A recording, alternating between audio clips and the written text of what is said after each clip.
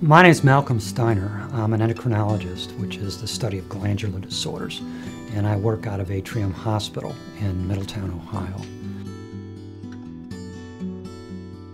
The goal of the thyroid cancer evaluation is to separate those folks who have a serious problem that need aggressive, lifelong treatment from the vast majority who have a problem that is going to be easily curable and really has no long-term consequences after good surgical treatment up front. Patients come to me with a diagnosis of a possible thyroid problem, and they're concerned about a lump, usually. Discomfort may be the reason that they see it. A woman, as she's looking in a mirror, may see this asymmetry, might feel some pressure discomfort or feel difficulty when swallowing, right? Hoarseness is a sign of a much more advanced problem because the thyroid is right on top of the nerve that controls the vocal cord. The symptoms of thyroid illness are very non-specific. They're shared by a host of medical problems.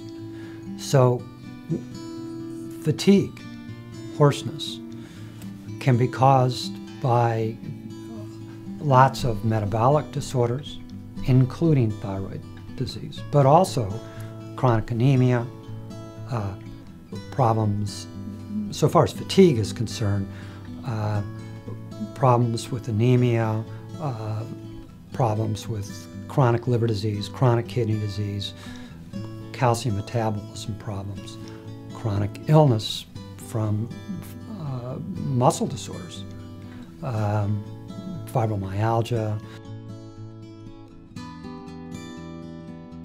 Are there specific symptoms for the diagnosis of thyroid cancer other than a mass developing on physical examination, on self-exam?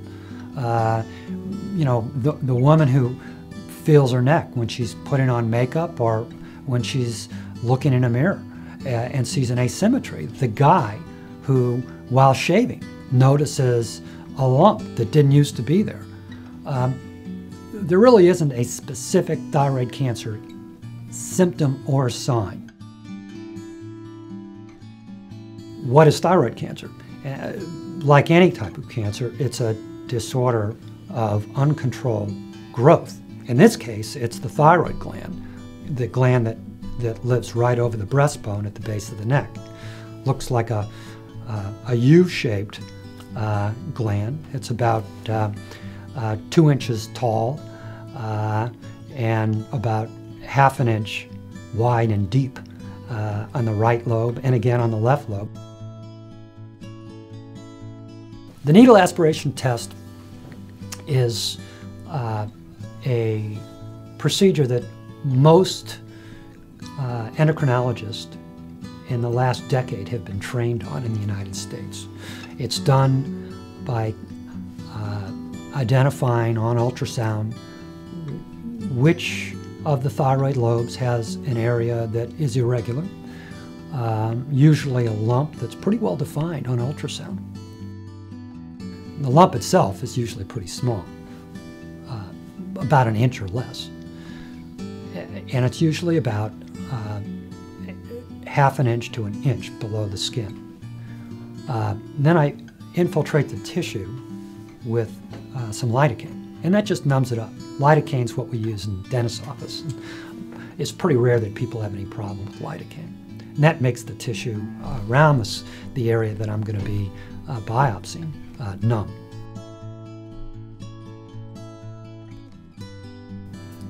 I now tell patients, yes, you've got a thyroid cancer, And the likelihood is it's going to be very similar to a skin cancer. You treat it simply, surgically, once, and you're done with no long-term impact on your life. We've got aggressive options available, but the fact is, because most thyroid cancers we pick up are very early stage, a relatively simple surgical procedure is sufficient. The surgery should be done by someone who is comfortable discussing the risks with the patient. Now, everyone who goes through this type of surgery, because you have to have a plastic tube in your airway during the surgery, will have some hoarseness, and that should be gone within weeks to months. The smaller the incision, the less tissue is removed, the lower the trauma and the shorter the recovery period. If the thyroid surgery is more aggressive, you would expect a more prolonged recovery. So the recovery could be anywhere from 2 weeks to 2 months. Thyroid is a gland at the base of the neck, right above the breastbone, which produces thyroid hormone. Thyroid hormone goes to cells all over the body through the bloodstream and gets into the nucleus, where all the genetics that run the cells reside, and it controls the rate of metabolism for that cell by adjusting nuclear signals. All these patients who have their thyroid gland removed are going to need thyroid hormone replacement for the rest of their lives. If a patient only has one lobe of their thyroid, basically half of their thyroid removed, because it's such an early stage cancer, they may not need any thyroid hormone because the remaining thyroid tissue is perfectly satisfactory to meet their body's needs. A lot of patients have microscopic involvement of lymph nodes in the neck, and it may have a very low likelihood of affecting their life expectancy. Most patients are going to have a low-stage thyroid cancer and very little impact on their life expectancy.